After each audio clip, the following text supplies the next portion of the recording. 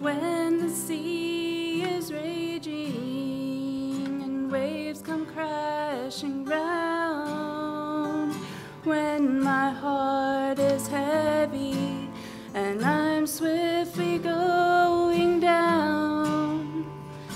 Help me to remember, however rough the sea, that underneath the current, your arms are holding me.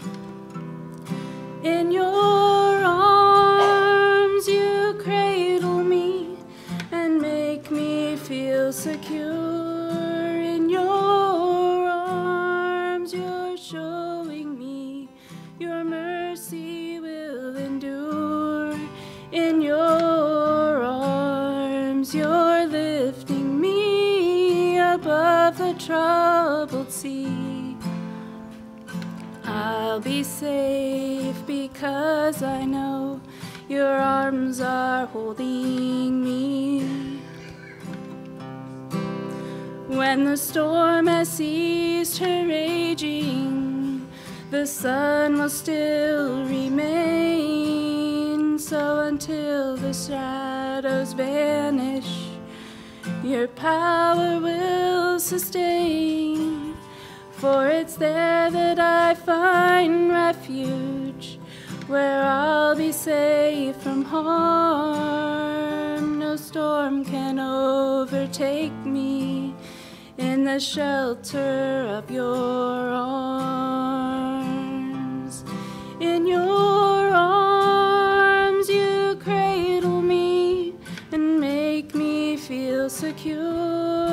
In your arms you're showing me your mercy will endure. In your arms you're lifting me above the troubled sea.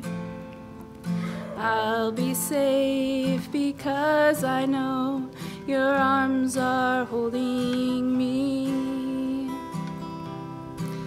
Yes, I'll be safe because I know your arms are holding me.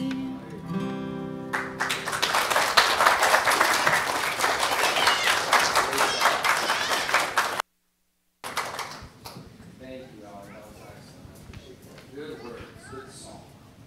Turn your Bibles with the words. 1 Timothy. Actually, no, don't. We'll put them on the screen because I've got a ton of them. If you want to go to 1 Timothy, you can. We're going to look at 1 Timothy 1, 1 Timothy 6, 2 Timothy 2, and Titus chapter 3. So if you want to turn to all of those, cool. Go for it. Knock yourself out. But we'll put them on the screen if you see. Follow along if you'd like. I had my mic on that whole time. I had to turn off back here, though. Did you? Good thing. Except for during song. Oh. I was singing with Allie. So if it was a duet, sorry, Allie. 1 Timothy chapter 1. 1 Timothy chapter 1 and verse 4. This is really kind of more of a devotion. It's just one of those things that every once in a while I like to do something that is just kind of different. And you don't even necessarily know where it's going to go. So it's just kind of, it's good to do that because sometimes we get so used to getting in the rut of we have our service, we preach, and we have a invitation, and those are good. We want to do that because we want to give people a chance to respond to the Word of God. But there are things that come up in the Bible that you're sometimes just not really even sure what to do with and what it means. And this isn't necessarily one of those, but it is just kind of learning to look at the Bible in a different perspective. And that's kind of what I want you to do today, to walk away from the Bible with a different perspective. The world will cause the way that we look at things. It can pervert it. It can turn it. It can just sometimes not even pervert it, but just change it. And so today I want to just kind of look at a problem that often happens and hopefully address that for you. 1 Timothy chapter 1, verse 4, the Bible says this: neither give heed to fables and endless genealogies, which minister questions, rather than godly edifying, which is in faith, so do. 1 Timothy 6, 3 and 4. The Bible says, if any man teach otherwise and consent not to wholesome words, even the words of our Lord Jesus Christ, and to the doctrine which is according to godliness, he's proud, knowing nothing, but doting about questions, and strifes of words, whereof cometh envy, strife, railings, evil surmisings. 2 Timothy 2:23. But foolish and unlearned questions avoid, knowing that they do gender strifes. Titus 3:9. But avoid foolish questions and genealogies and contentions and striving about the law, for they are unprofitable and vain. My message, or really devotion this afternoon, is entitled Questions, Questions, and More Questions. Let's pray. Father, we thank you for your word. I pray, Father, that you would help us to have a proper perspective on it. Lord, I pray, Lord, however you choose to use this, that, Lord, it would be to your honor and to your glory. We thank you in Jesus' name. Amen. I once read that there are around 3,300 questions in the Word of God. As a pastor, I've asked many questions myself and have been asked many questions over the years. And it becomes easy the more you read your Bible, the more that we'll listen to others, the more that we live in this society, to add to the list of questions. Do you ever get to the point where you feel like you know less than you did? Even just 5-10 years ago? Yeah, exactly. You feel like there's more questions often than there is answers. And I think more often than not, we live more in the questions than we do in the knowledge of the truth. And I've noticed that with me. Just lately, and I read through these portions of Scripture because I'm like, man, I'm not sure about this, or I'm questioning this, or I don't understand this. And so I just looked up the word questions in the Bible. And it kind of got me on this idea of, okay, well, man, I have so many questions, so many things that I don't know. This afternoon, I'm not going to answer any complex questions. So if you came here for answers, you're wasting your time. But what I will give you is maybe a different perspective, a different look, maybe a different way of looking at the Bible that might help sometimes when you're feeling some of that confusion or some of those questions. And I want us to focus on the right premise when allowing ourselves to be inundated with more questions. More questions. Number one, the first question in the Bible, understand this about questions. The first question ever asked in the Bible changed the destiny of mankind. Genesis chapter 3, verse 1, the Bible says, Now the serpent was more subtle than any beast of the field, which the Lord God had made. And he said unto the woman, Yea, hath God said, Ye shall not eat of every tree of the garden? I remember when I was in high school, I took some debate. And when I was in college, we took some debate. How do you win a debate? And one of the first rules, or the first couple rules they taught us in the introduction of the class were the most powerful ways to win a debate. And especially when, I don't know if how many in here ever took a debate class? Or you had to take a debate class. Okay, so there's a few of you. One of the things that they'll do to you is they'll put you on, they pick the side of a topic. And so, and what cruel teachers like to do is pick a topic where you have a strong opinion and then put you on the other side of the topic. So that was one of the things that they did, and we had to try and defend a position we didn't believe to be right, accurate, true, and we had to be able to defend it. by following the rules of debate and understanding one of the best tools that you have. So they teach you that the most powerful way to win a debate, especially when you don't have the facts, is to turn their own argument back on them, to turn their own information back on them. A good defense attorney does this by changing the narrative or the focus of the case. One of the best examples of this was during the 1994 O.J. Simpson trial. During the course of the trial, Simpson attorney Johnny Cochran turned the entire nation's attention from the murder itself, or the murders themselves, to the evidence and witnesses. Prosecutor Marcia Clark admitted years after the case that Johnny had us so focused on the mishandling of the blood evidence, the glove, and problems with Mark Furman, that those overshadowed what now is the obvious conclusion by over 80% of those polled in 2008, that O.J. Simpson actually was guilty of the crime. 87% polled in California believe that he's guilty of the murders of Nicole Simpson.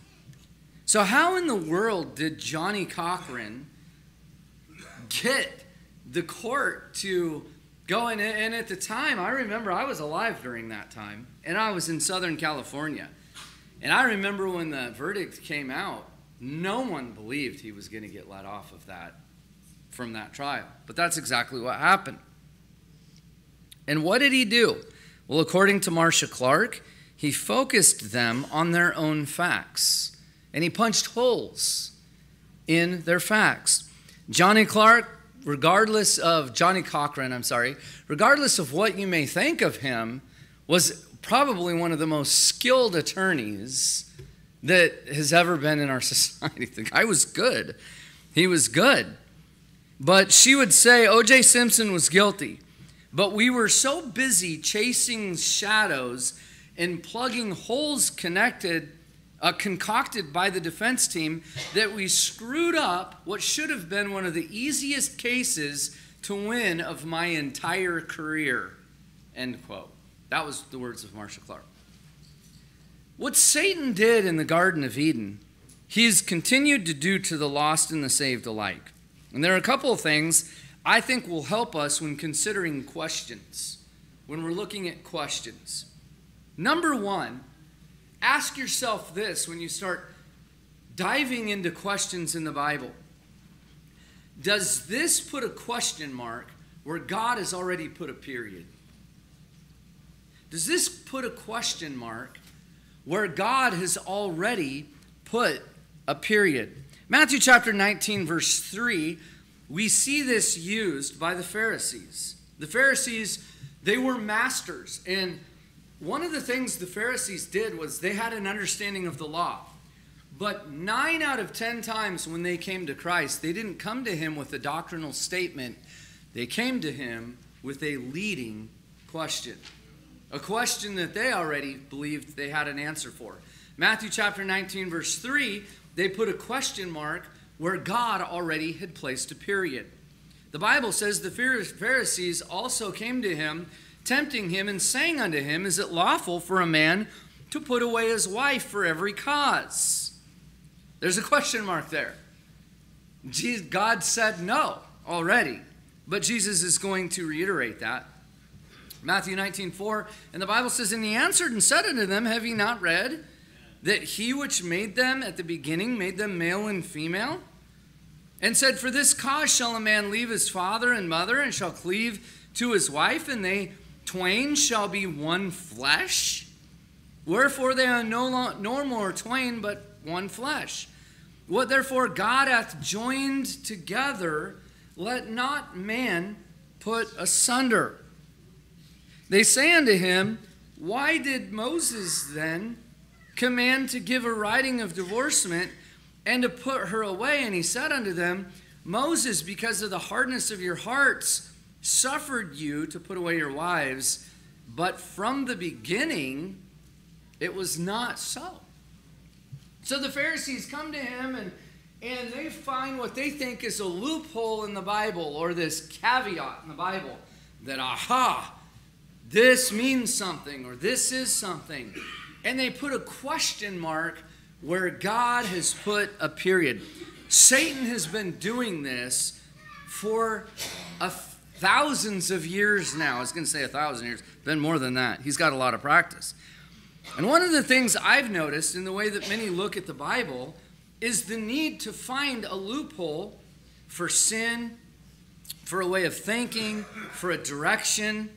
Satan got many to fall by questioning something that God had clearly stated already. When you find yourself questioning a solid doctrine, something that's already stated in the Bible, it's always good to examine your motive for that question. Let me give you an example. I've used it, and I'm just going to go ahead and say his name, Peter Ruckman. Many of you have heard of Peter Ruckman. Peter Ruckman was very staunch. He's very contentious. If you've ever read any of his commentaries, he has no problem calling people pigs, and if they have a different point of view or he's like, they're pigs, they're heresies, they're swine, they're a devil. I mean, that's just what he does. That's his commentaries are full of that. My dad had an old Peter Ruckman commentary, and before I even knew who Peter Ruckman was, I was flipping through and I read his commentary. I'm like, who is this guy? And I think I was in high school at the time. And my dad grabbed me and goes, don't read that. Don't even waste your time. That's just kind of how he is. Well, he stood very solidly against divorce and remarriage and all of that for a lot of years until he did it. Then all of a sudden, his doctrine changed. And that's what happens with a lot of people, is that the questions that they ask, much like the Pharisees, the questions they're asking fit what they think. And so they'll change their whole doctrinal premise to try and make this round circle fit in a square hole, or a round peg fit in a square hole. And that's what the Pharisees were constantly doing to Christ. It's interesting because if you go in and you just examine all the questions that Jesus asked, and he asks some here, and let's just look at because this is a great example of how Christ approaches them. Look at what he says. They say, is it lawful for a man to put away his wife for every cause? Now they're coming with a loaded question. They are already looking back at the law because they're shocked by his answer. They shouldn't be, but they are. They're looking at the law going where the Bible says that, yeah, a man could, if he wasn't pleased to dwell with his wife, he could give her a writing of divorcement, and the whole thing was good, and they could go on. And so for them, they think they know the answer to this question. But Jesus takes them to creation. And the Bible says, and he answered unto them, have ye not read that he which made them from the beginning made them male and female, and said, for this cause shall a man leave his father and mother, and cleave unto his wife, and they twain shall be one flesh. So there's one of his questions, Christ's question to them. Wherefore they are no more twain, but one flesh. What therefore God hath joined together, let not man put asunder. Then they say unto him, why did Moses then command to give a writing of divorcement to put her away? So that's what they already had in their mind, that they were going to entrap him with this with. He saith unto him, then Moses, because of the hardness of your hearts, suffered you to put away your wives, but from the beginning it was not so. So when Jesus Christ, 9 out of 10 times when he asks a question, it's a question that has an obvious answer. When they're asking a question, 9 out of 10 times when the Pharisees, there were a few that asked honest questions. One Pharisee was Nicodemus. His question was a sincere, honest question. But the vast majority of them, when they asked a question, they already had an answer that they were trying to trap him with. They were trying to get him with a question. And that's not what Jesus was doing to them. His questions already were clear in the answer. when you and I approach the Bible with an idea of a loophole or an ideology, I promise you, you will always find something to back your premise. Every time. If you're trying to find somebody, and let me give you an example. I was dealing with a young person, this has been several years back. He was struggling with pornography. Struggling, and at first he was struggling, then he wasn't struggling with it anymore. He had completely accepted it. But he was struggling at first because he was convicted on the sin of it. But as time went on, and he had gotten, I learned a lot of lessons with this. As time went on, he got to the point where he started justifying it. And he started going through, well, you know, David looked at a woman on the top of the palace and committed sin. And yes, it's a sin, but when someone does that, it's over. You're done. There's no more you're going to be able to say. And so he starts going through some of the best men in the Bible were polygamous. Some of the best men in the Bible had concubines. And so he found a way to justify his sin. It's wrong, but when the Pharisees brought the woman caught in adultery, they said this woman was caught in adultery in the very act. The law says we need to stone her, but what do you say? Jesus points to their sin. He that is without sin, let him cast the first stone. Isn't it interesting that a bunch of sinners who know they're sinners are the first ones to grab another sinner and condemn them before God? That's a dangerous position for you and I to be in. God has not made you and I judges. We are to judge righteously, but that's not our job. Is based on the Scripture. So you see how they use this to their advantage. We often do the same thing when we're looking for that loophole, when we're looking for something that we can find.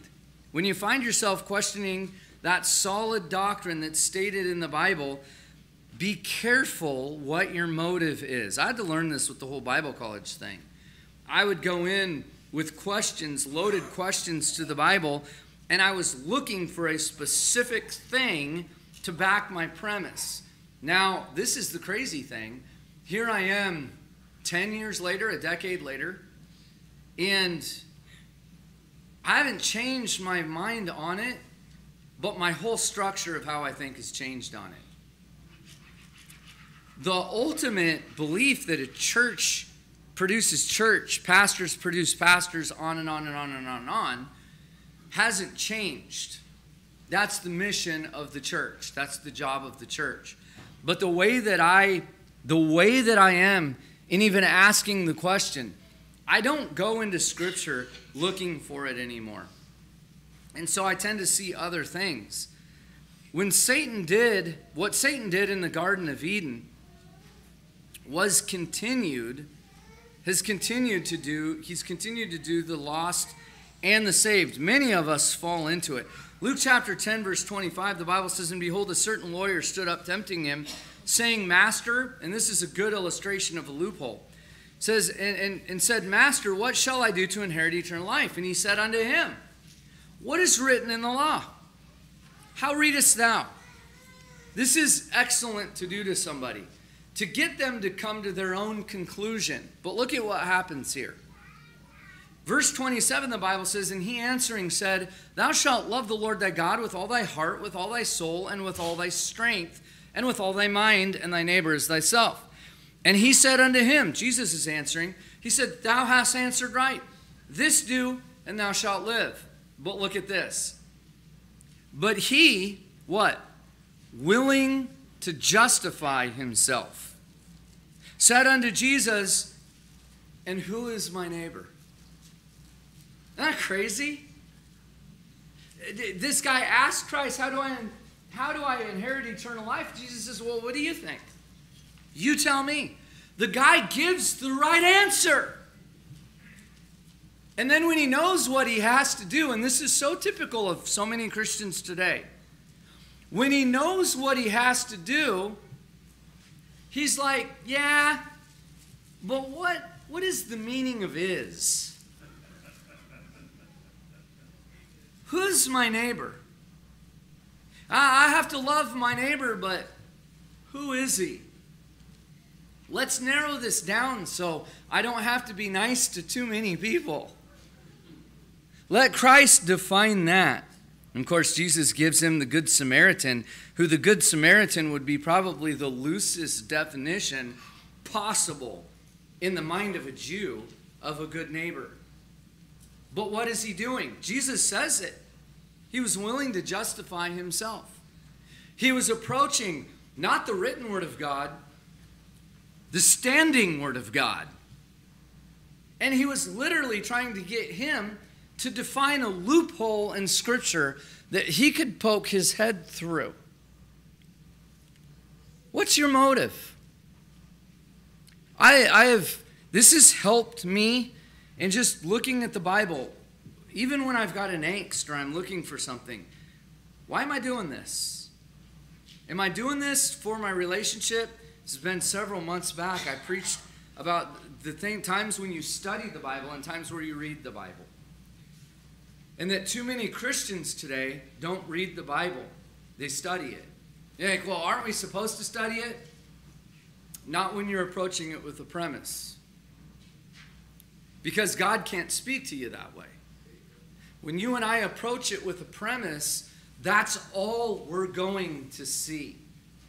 You ever know somebody that they've just buried themselves in creation? They read the Bible, that's all they see. Now, there's a place for that, but that's not going to cause an intimate relationship with the God of heaven. And same thing with prophecy, and same thing with church doctrine. And every time somebody sees the body and they're focused on the church, they see the church and how it applies to the idea of the church, and pretty soon everything's the church. And you're like, dude, it's talking about a body. Let it go. Has nothing to do with the church. Christ has given an illustration. Let it go. What's your motive? You got this lawyer standing in front of the creator of the world, and Christ, he asks the right question, what do I do to inherit eternal life? And Christ says, what do you think? He says, I love my neighbor as myself. He goes, yeah, do that and you'll live. He goes, oh, well then who's my neighbor? Please make it not be that guy. This is how pathetic we are. And when you and I think that it doesn't affect us, go back to the Garden of Eden where Satan asked the very first loaded question. And he changed the destiny of every single one of us sitting in here with one question. One question. Satan will often do this with forgiveness. He'll do it with forgiveness. Sometimes continuing lingering guilt for something that you've already confessed and forsaken. A cloud hanging over your head for a bad decision in life. I had another conversation the other day about eternal security with someone. How good Satan is at convincing someone they're not quite living good enough to show fruit of salvation. Now that's slippery slope, because you and I don't believe in a works-based faith. But how many times do we sometimes look at the lives of our children who maybe aren't going to church, maybe not serving God, and we ask a question, it's reasonable, did they really accept Christ as their Savior? Or how many times do we fall into sin, not even fall, we jump headlong into it. And then we end up in sin, and we're like, maybe I'm not saved. This particular person brought out the church of Laodicea when him and I were talking, a devotion that he did. And he said, I kind of went through the church of Laodicea, at least I think it was Laodicea. We were talking about that, and he said, they're going through, and the premise was kind of like, and maybe wrong on this, but I got the impression that kind of there wasn't salvation there. I'm like, that's not what he said to the church of Laodicea. He didn't turn around and say, you guys need to get saved. Now, are there people in the 7 churches in Asia that did? Sure. But You can't have a whole group of unsaved people and it be a church. It's not a church. There has to be saved, baptized believers for it to be a church.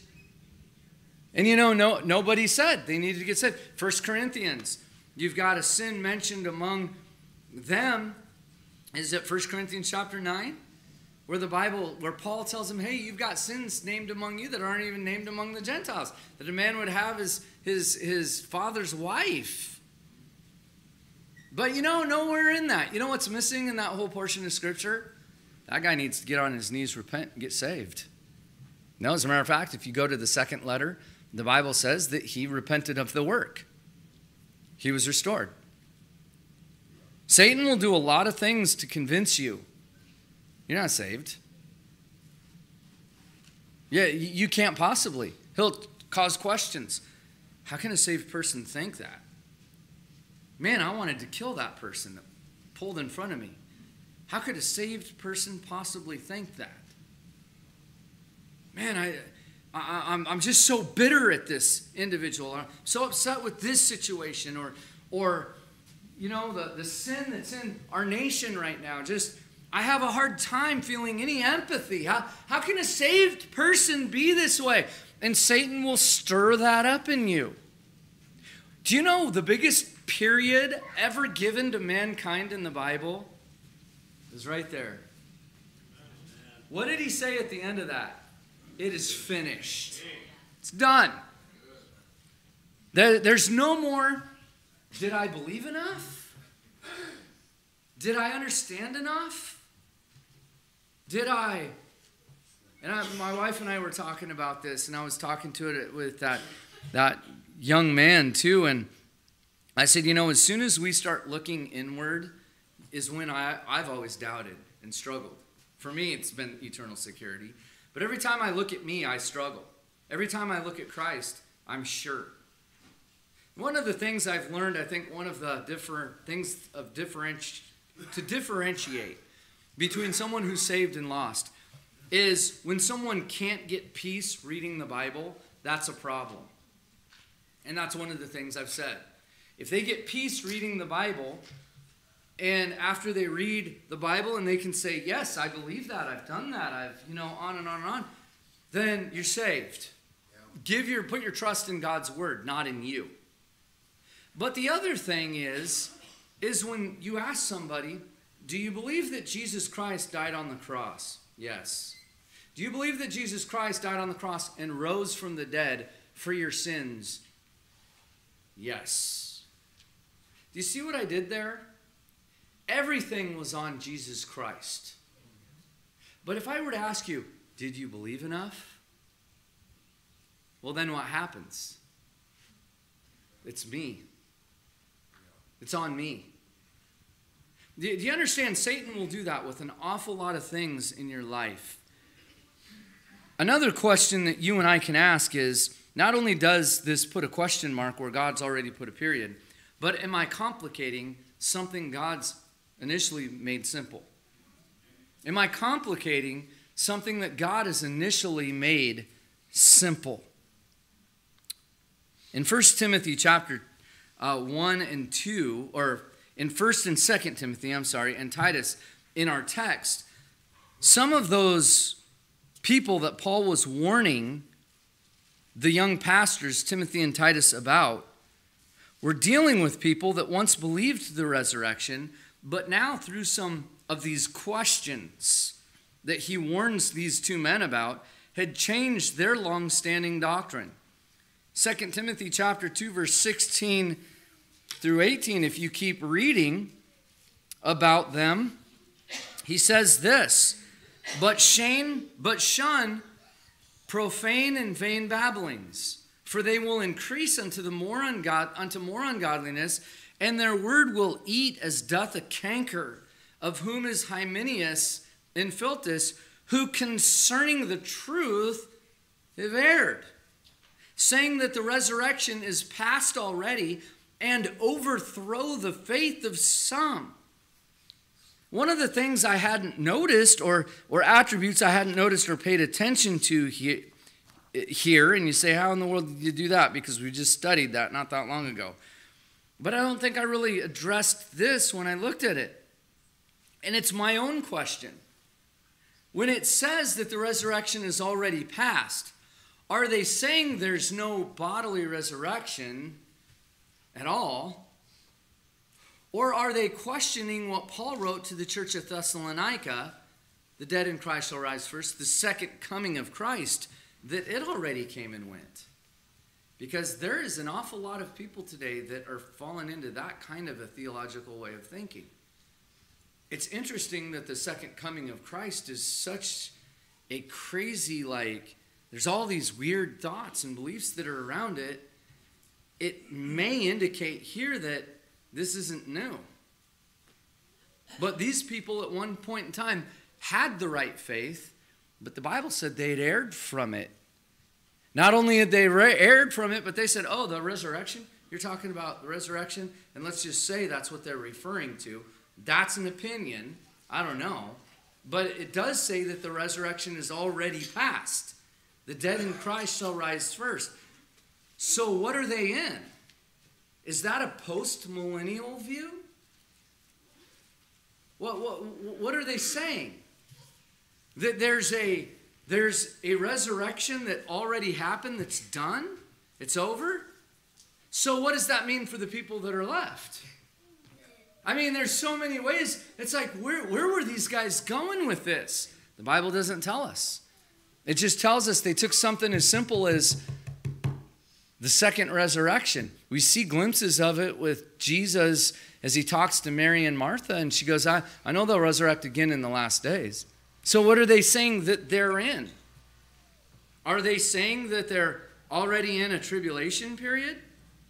Are they post-trib? What's the question that's being answered here? Don't know. But we do know this. The Apostle Paul says it all started with these questions that went into these profane babblings, and they increased unto more ungodliness. It ate as a cankerworm eats. He said, concerning the truth, they've erred. The resurrection's passed already. And what happens as a result?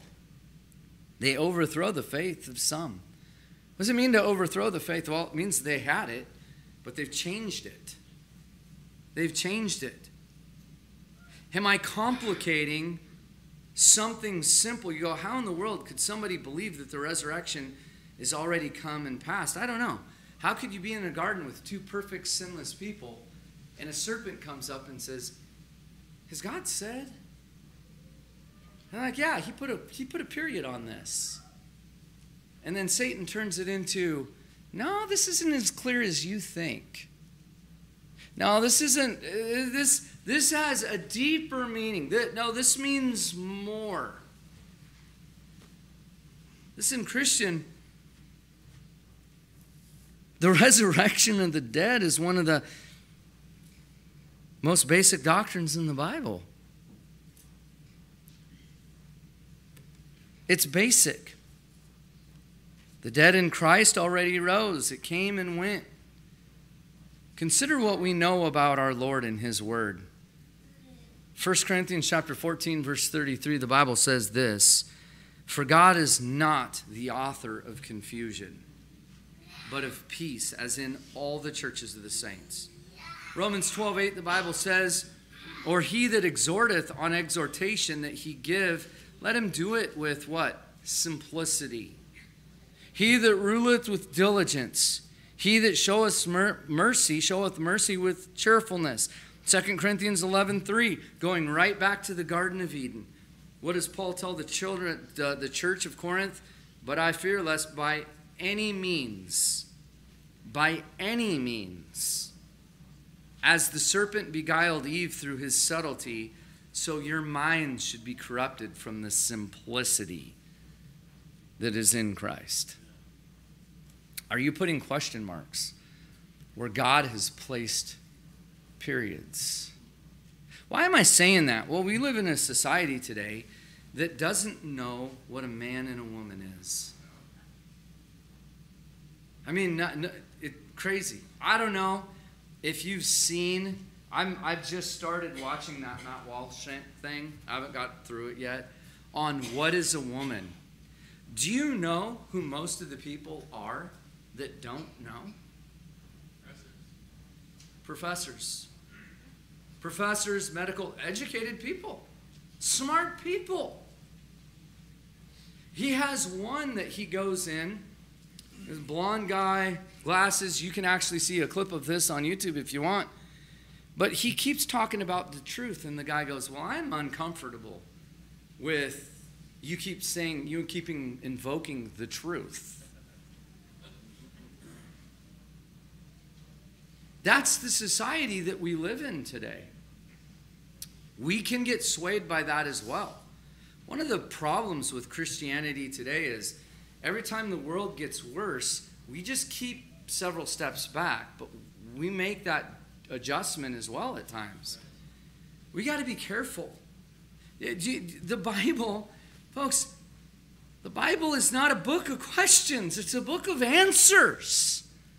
And I'm getting really disturbed with a lot of what I'm seeing on YouTube, on preaching, and some of the things is you can really get to the point where you start thinking the Bible's a book of questions, leaving all these holes that are impossible to fill in. And that is not what God left us at all. 2 Timothy chapter 3, verse 16 and 17, the Bible says, all scripture is given by inspiration of God and is profitable for doctrine, for reproof, for correction, for instruction in righteousness, that the man of God may be perfect, thoroughly furnished unto all good works. You know, one of the things that will often happen to a young teenager is, especially one that grows up in a good Christian home, they start hitting those teenage years, and they start questioning everything. And if they want to go out and experience things, pretty soon they'll start feeling like, and can start feeling like, Mom and Dad have kept me from some things. They're keeping me from stuff. And you know, little kids are curious anyway. Every family has the informer. But every family also has the kids that they listen in on what Mom and Dad are saying. What are they talking about? Who are they talking about? They'll start getting curious about certain things. And you know, the thing is, everything that young people get curious about, 90% of it is things you're trying to protect them from.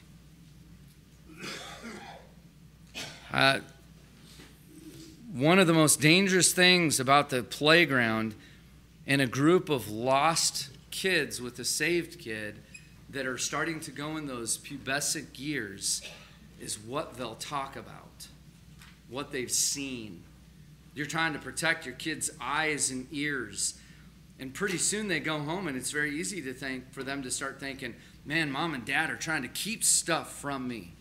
It's all the wrong stuff. I remember when I first started working, like a lot of Christian young people that grew up in Christian homes, I started working, and kids would come into the workplace, and they'd be like talking about their parties. And they'd be like, yeah, we drank all night. And they would always paint this picture of just, dude, we drank and we had a blast, and on and on and on and on they would go. And I had several of my friends that were in the youth department that got sucked into that, thinking, man, I'm really missing out on some fun here. Until they found out, no, you ain't missing out on anything at all. And sometimes we can get that way in the Bible, where God purposely leaves things vague. We think God's hiding stuff. Or we think we're just not getting it, or everyone else just isn't getting it. And there's all these questions, and you're kind of looking at it going, and yet then we sacrifice the things we clearly know we're supposed to be doing. I think a few years ago, it was at a men's retreat. I think it was Paul Schwenke was talking about a friend of his that gave up his church because he was going to go research why a colon was in the Bible somewhere.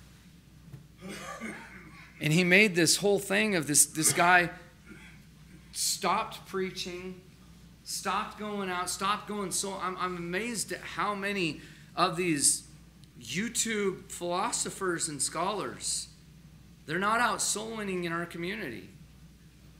Half of them, I kind of wonder if they're even soul winning in their own. And yet, the Great Commission of the church, pretty simple. It's pretty easy. God put a period there. Lo, I'm with you always, even into the end of the world. And yet, there are so many of us that sit here today that we really haven't experienced what it's like to win 10, 20, 30, 40 people to the Lord. And the reason why I go 10, 20, 30, 40 is the Bible talks about some are going to bear fruit, 10-fold, 20, 30. And yet many of us have lived our whole life. We've never experienced that.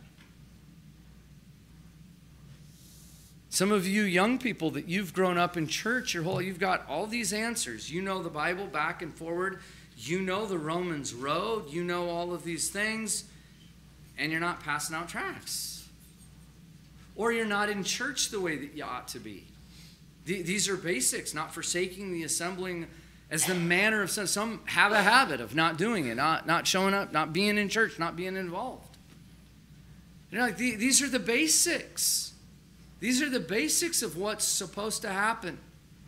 I love something that Jordan Peterson says in, I think it's his book, but he talks about how all these millennials want to save the world. And he's like, they live in their parents' basement, and it's a pigsty. He's like, hey, before you want to clean up the whole world, maybe you ought to clean up your own room first. Just saying. And you know, some of us are kind of the same way.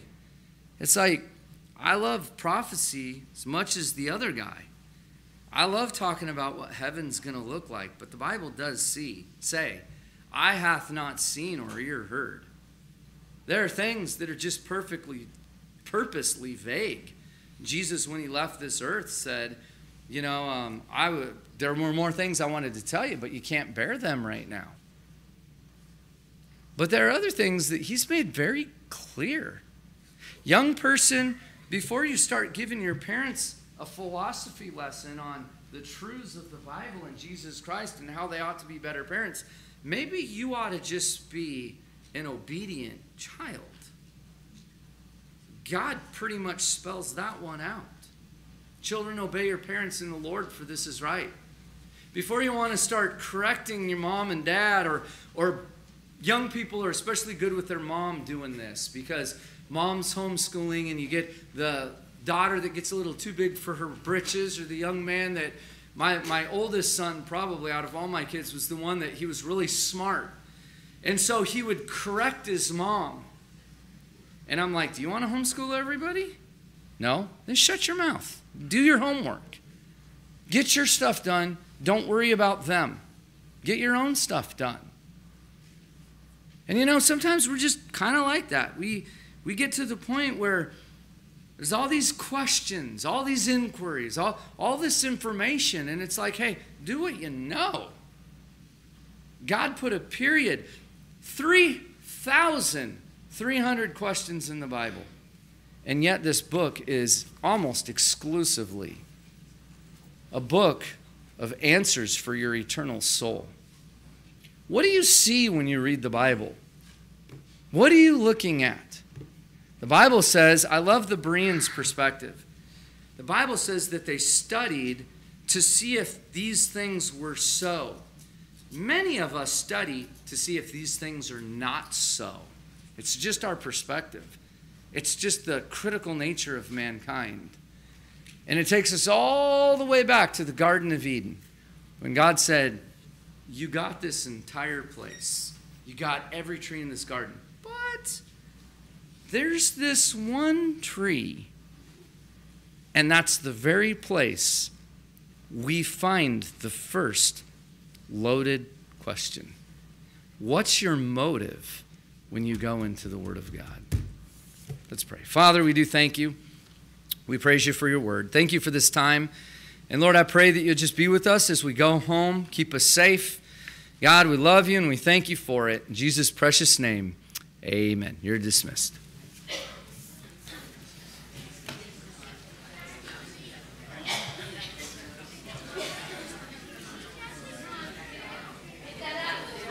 Good job. That was a great song. I appreciate it. I gotta get my grandson. You've got a friend in me. You've got a friend in me.